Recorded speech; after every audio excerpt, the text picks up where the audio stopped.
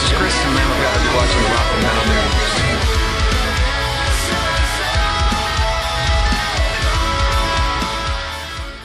Hey guys, this is Ron from YouTube's Rock and Metal News with the Rock and Metal News update. Korn toured with BabyMetal in 2017 during the Serenity of Summer Tour, and one lucky night, Korn guitarist Welch was on stage with BabyMetal in the BabyMetal makeup. You can check out the video they released on Twitter. The link is in the description of this video.